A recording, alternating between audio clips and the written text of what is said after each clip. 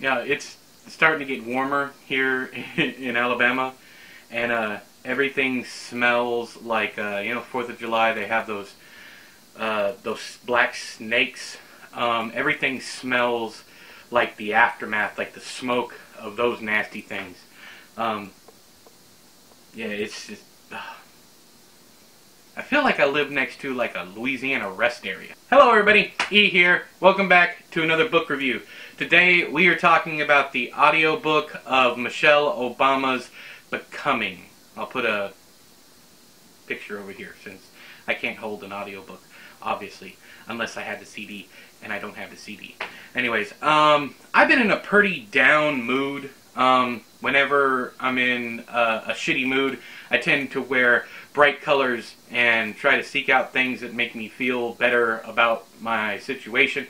I don't like just sitting around moping and wondering what kind of crap is coming next. I tend to revisit old favorites or dependable things. Like I'll go, like right now, I just, out of the whim, I just opened up Carrie by Stephen King and started reading. And that cheered me up a little bit. I had my mom make me a bunch of the brightest possible colors that she could find out of her yarn. Make a bunch of these beanies. So you're going to be seeing a lot of those. I've been doing a lot of stuff trying to make something negative into something positive. And that's, I don't know that that's exactly the theme of this woman's life, but Michelle Obama went through some stuff, a lot of stuff. It's not terrible, horrible stuff, but she did have some rough times. But the shining point of this whole thing is her unflagging positivity. Like, things were going to be all right. Things were all right. Moving on, it's a very strong message of hope. Same thing Barack Obama, went on the campaign trail with. It was all about hope. And that's one of the things that Michelle Obama brings in her book is hope.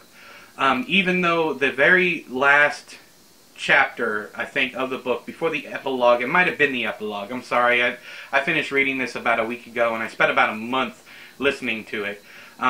Roughly about a chapter every other day, sometimes a whole chapter, 2 days in a row, that kind of thing. But I wasn't rushing anything. And I kept wanting to come back to it. She kept drawing me back in with the personality that was showcased.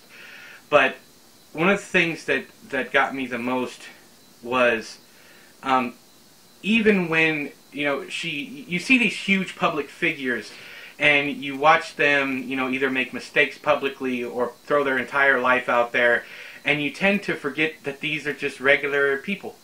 She's just a regular mother, she's a wife, she's a woman, she's someone's daughter, she's all these different people. And it's the same thing with Barack Obama. He's just another dude. He just happened to have the world on his shoulders for that course of time.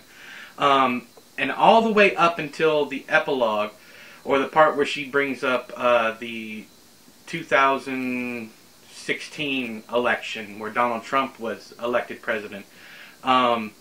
It's, like I said, it's unflaggingly positive. Then you get to that last bit, and it kind of made me, I reverted just that quickly to remembering we're still in this situation. Now,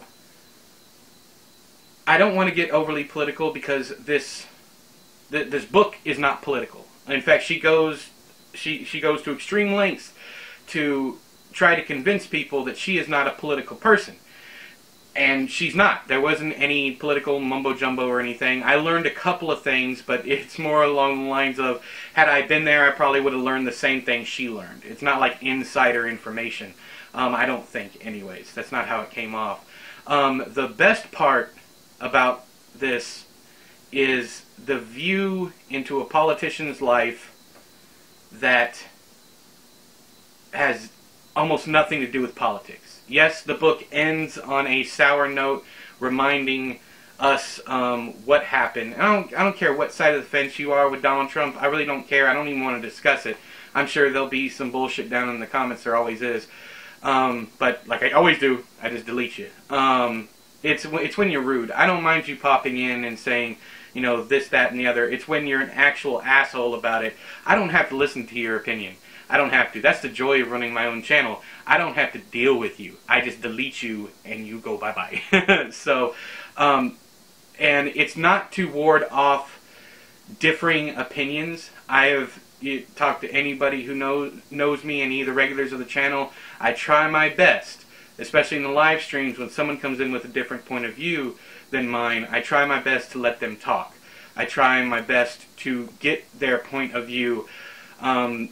Usually that ends up backfiring on me because it takes a certain personality to defend an individual like Donald Trump. Whether or not you think that, you know, he's a good person or not, whatever you think of the guy, it takes a certain type of personality to look at that man and see something to be revered. Now, she does go on about this, and I'm not going to go on bashing Trump or any of that crap. But I appreciate how she talks about going to people's houses or doing, you know, town halls, and her coming away with the feeling that we're all in the same boat here. We're all just human beings trying to make it, and we have these weird things like religion and politics and all this stuff that gives us some idea of either control or a little reprieve from the chaos. When we know, you know, rationally speaking, you know nothing is promised. You know that there is no guarantee what's afterlife. So make the best of it that you can while you're here. And I appreciated that. I appreciated the whole book. I could have done without the last bit, but that was just me in my own personal space. I went to that book. I dove into that book wholeheartedly, hoping to catch some positivity, and I did, because people told me that it was, you know, it was very positive. There was almost no politics, so I decided to give it a shot. And my wife's currently listening to it now, and she feels the same way. I almost want to tell her, you know, don't check out that last chapter or that last bit, because it is, considering the whole, that last bit is depressing as hell, because all this happiness, positivity, yes, there's some deaths in her family, there's some sad moments and whatnot, but most of it is just as bright as her face on that cover, just a big grinning smile. And that's what I felt the entire time I was listening to her read me her story. And then we got to the end and we had to end on that, you know, pissy mood, that pissy note there at the end. But have you read or listened to Michelle Obama's Becoming? I'm so sorry if these reviews and everything are kind of low energy, but I am definitely not in the proper headspace to do this. But part of the thing, the number one thing I do when I don't feel like doing something is I go ahead and fucking do it anyways. So here I am. I wish I could have done a review for this that was more upbeat, but you know, you're getting what you're getting right now. You got to go with the flow, and right now we're scratching bottom. But let me know if you read the book, if you listened to it. I would especially like to hear from you if you are of a differing opinion or a differing side of the fence, whether or not you enjoyed this book or whether or not you despise this book. But please don't be a jerk. Just tell me what you saw, what you read, what you heard. Tell me how it affected you personally without going, oh my God, the SJW liberal agenda. I don't want to hear that bullshit, because that's not me.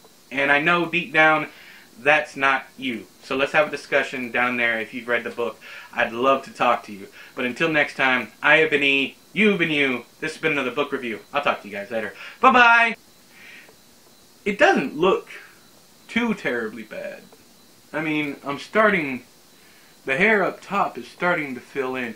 In case you're new to this whole thing, in case you just popped in, like, hey, look at the fat dude. I'm growing my hair and my beard out, and I'm not doing anything to any of my hair follicles. I'm not cutting anything until March of next year. So I am a month in, but I haven't actually shaved. I usually shave my head. I haven't shaved my head or shaved my beard since February. So right at the beginning of February. So we'll see how it goes. Before that, I was just trimming and everything, and I know this isn't like spoiler time for the book like I normally do. If you're new here, at the end of videos, if I have spoilers to talk about, this is where I talk about the spoilers after the outro. But yeah, it doesn't look too bad. I mean, I'm still like thinning up here, which is the whole reason why I started shaving my head. But it doesn't look too terribly bad, and the beard's starting to fill in. So I'm happy with it right now. Let me know how ridiculous I look down there. Bye-bye.